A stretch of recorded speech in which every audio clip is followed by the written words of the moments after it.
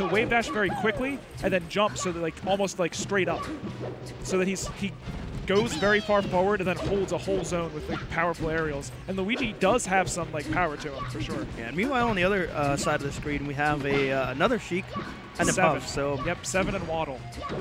Similar strategy. Woo, big combo. That's what we like to see, the team's combos, the passes, right? Volleyball, tennis. And so the thing about Sheik in teams is that her moves are very good, but she has to kind of position herself, she has to often position herself ahead of time to get the combo because she's not that quick.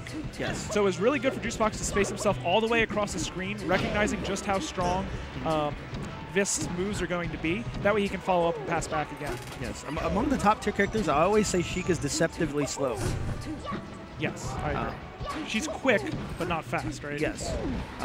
She's really good at looking quick. Her moves are quick. You know, when she shield drop fairs, it's insane. But in terms of her overall speed, compared to Fox, actual Falcon, mobility, Marth, you know, yeah, exactly, actual mobility. And look, there's another case where it goes both ways. Luigi just had no possible way to help Juicebox get back. Yeah, and there was an unfortunate SD. You hate to see that thing happen. we see Waddle and 7 having a bit of a difficult time getting together, but actually performing rather well otherwise. If it wasn't for a couple of the big teams combos we saw, I think this would be much closer. Yeah, I mean, all things considered, they're sort of similar teams. But just right? yeah, in many ways they are. But just look at if you look at the positioning most of the time, and if you just scroll to any part of the match and then pause it, I think more often than not you're going to see blue, green, green, blue, which means that they can access each other and both opponents at all times. Yeah, prime positioning. Excellent job grabbing the ledge. Yeah, and I mean, if you're not looking for that, it's not immediately obvious why the green team is really up by 2 full stocks, pretty much. Yes. And that's the reason why. Yeah, something that the blue team does have access to is, wow. He just was he was done with that stock. It's better to get out of there fast, honestly. Yeah, get back and help your partner, right? Yeah, instead of letting him get 2v1 for so long. And that was actually a lot of damage Waddle was able to put on Vist there.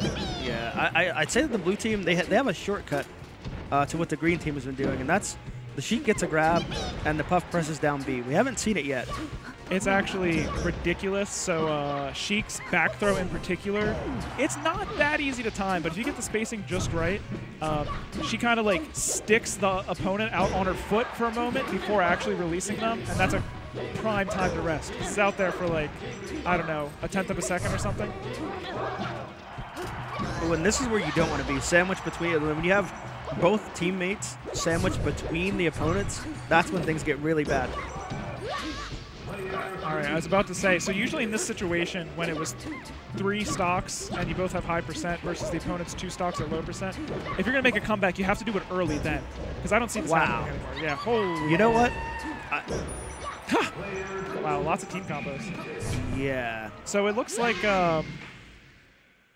Vist and Juicebox are very good at the sort of the conveyor belt combos, right? Where you hit them with a strong horizontal semi-spike type move, and then you hit them with another one, and before you know it, they're way off the stage. And then from there, they get another combo started or complete an edge guard really consistently. So it's been working out really well for them so far.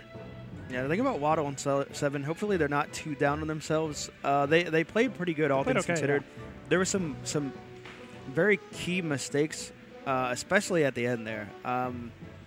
Not really sure they had much of a game plan for that kind of situation. Sheik took the stock, and it's as if Sheik never took the stock. She immediately got messed up. With how weak Sheik and Luigi's recoveries are in teams in particular, I think for Waddle and 7 to have success, first off, I don't know if I would have picked Dreamland or not, but I guess just Puff survivability is good. Yeah. But I think it's going to be critical for them not to go into blue, green, green, blue that often. Because if you're in the center of the stage, you're not going to end up off as much. Yeah. And you can see we get a double edge guard out of it, and Waddle unable to save 7, and they're already down a stock. Yeah, it's not the way you want things to start off on your counter pick. But, all right, edge guard opportunity. They get 1.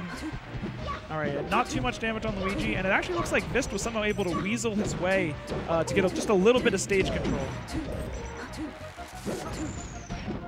I really like, I think that was a jab from Juicebox. Yeah. It keeps 7 and hit stun just long enough that we can get Vist to safely recover. And now he's over 100%.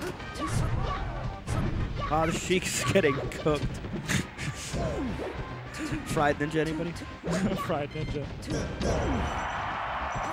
There's a little bit of a miscue again. Oh, and Vist, whatever the opportunist, comes in with the back air, recognizes that Sheik has no jumps, all stage, and he's like, you know what? And I actually can't believe the air dodge, because Waddle did the perfect counter edge guard coming down with a huge active forward air. Yeah. And Vist finds a way to air dodge past it. That's ridiculous.